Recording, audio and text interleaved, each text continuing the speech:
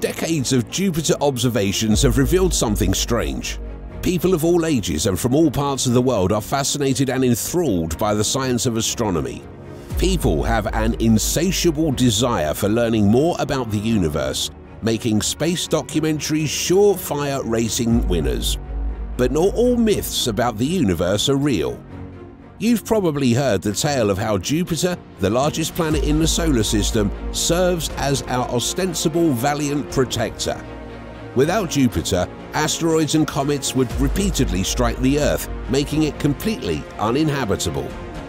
The only small flaw in this fantastic tale is that it is untrue. Or, to put it another way, the story is much more complicated than that long-standing myth would have you believe. Join us as we explore the story of a planet with a split personality, as scientists reveal that Jupiter is not what we're being told. Let's take a trip back in time to the year 1770 to begin our tale. An astronomer by the name of Charles Messier found a new comet just a few months after Captain Cook's initial landing in Australia. You may already be familiar with Charles Messier. He was the inventor of the Messier Catalogue, a list of the greatest clusters, galaxies and nebulae in the night sky that has come to be considered something of a Bible for astronomers. The amazing thing about Messier's inventory is that it was never meant to serve as the foundation for a beautiful tour of the cosmos. That was Messier's list of hazy objects in the sky that aren't comets.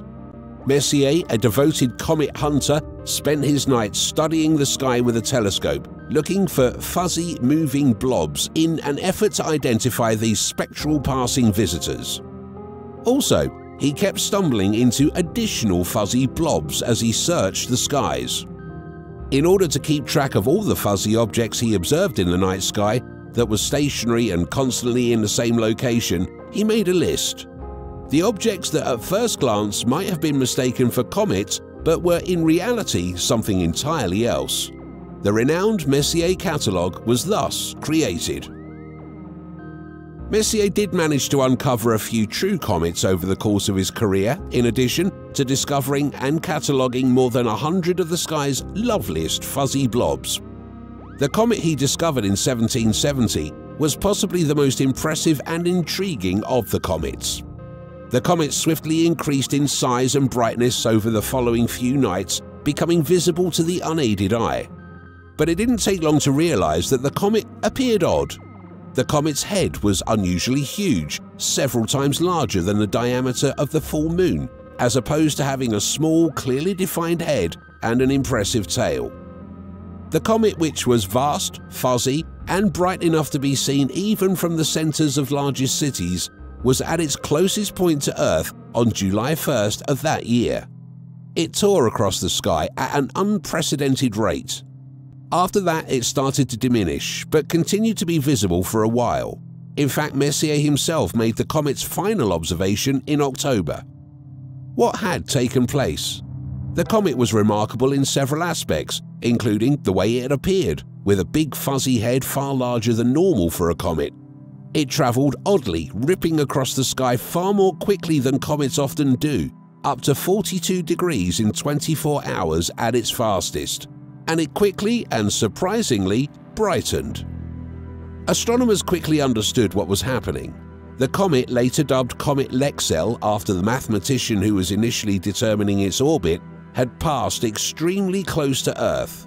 In actuality, it was, and still is, the closest cometary flyby of Earth that has ever been observed. The comet was only 2.2 million miles away from Earth at its closest, about 6 times farther from Earth than the distance to the Moon. It was because of this closeness that the comet moved swiftly across the sky, taking on such an odd appearance and brightening so quickly. Nevertheless, the same research that provided an explanation for those peculiarities also revealed another oddity. They showed that the comet had a short orbital period of 5.58 years. It was a comet that is now referred to as a short period or Jupiter family. So that's all well and good. The inner solar system now has several hundred such comets. But Lexell's comet stood out for its brightness. Why hadn't it been seen before? Why was it not observed in 1764 or 1759 if it were to orbit the Sun every 5.5 years? It almost appeared as though it had suddenly accelerated toward Earth. When scientists extrapolated Comet Lexell's trajectory backward and forward through time, they discovered that Jupiter, the most massive planet in the solar system, was to blame for the comet's abrupt appearance and equally abrupt disappearance. It was discovered that the comet had travelled on an orbit that would have brought it nowhere near the Earth in 1767, when it had instead approached Jupiter.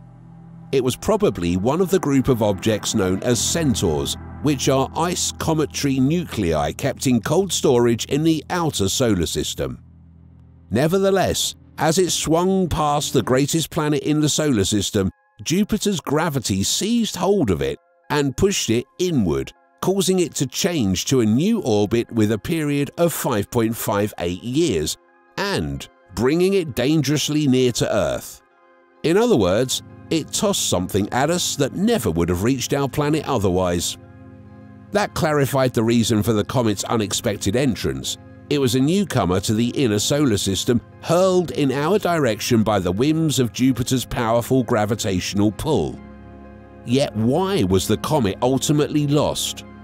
Actually, the planet and the comet kind of had a reunion just 12 years after their initial encounter. Jupiter was waiting for the comet Lexell as it swung out to aphelion, which is the point in its orbit where it is furthest from the Sun. The comet once more swung towards the enormous planet before being launched outside of the inner solar system. Our observations from its 1770 apparition aren't good enough to pinpoint exactly how that encounter with Jupiter would have gone, so it's unclear exactly where it ended up. Yet one thing is certain: Comet Lexell was propelled onto an orbit where it could no longer pose a threat to Earth and was ejected from the inner solar system, out of harm's way. At least for Comet Lexell, Jupiter played both a villain and a hero in a matter of 12 years. All of this reminds us of the famous astronomical legend about Jupiter, the great defender of the Earth. Does our enormous neighbour actually protect us from collisions and provide us with the room we require for life to exist and flourish on Earth?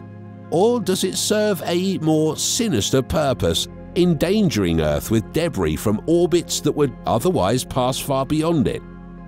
The Comet Lexell story provides a clue as to the solution. Jupiter's role is far more nuanced than simply serving as our guardian or a cosmic bad guy. The planet, if anything, has a two-faced nature, with Comet Lexell serving as the perfect example of those two faces. Jupiter has a dual personality. One of them is of that as an ally. After all, Jupiter does direct some potentially dangerous objects away from Earth, preventing a collision with our planet. Jupiter does, however, have a negative side. It has the ability to move things that would normally never come close to our planet into orbits that pierce the inner solar system, endangering life on our planet. As a result, Jupiter is neither a friend nor an enemy of the near-Earth asteroids, but rather a middle ground. But there is yet another issue that has been added. We believe that an Earth free of impacts would be ideal for life, which may imply that an Earth without the presence of our massive neighbour would have been more ideal. Would it truly be better if impacts occurred less frequently, though? Would we be here right now to study more about Jupiter's influence if the reign of the dinosaurs had not been tragically ended by a rock from space? Looking further back, during the formation of the Earth, it's possible that impacts from asteroids hurled our way by Jupiter were a significant factor in ensuring that the planet developed into the wonderful habitable world we know today. The Earth might have been completely dry, a desiccated husk of a planet, without the frozen bodies hurled our way by Jupiter from the outer asteroid belt and outer solar system. Hence, the solar system would seem considerably different without Jupiter. The Earth would be struck less frequently, probably much less frequently, although that might not be a good thing. Thanks for watching another episode of Voyager. While you're still here, click the video on your screen for more mind-blowing videos about space.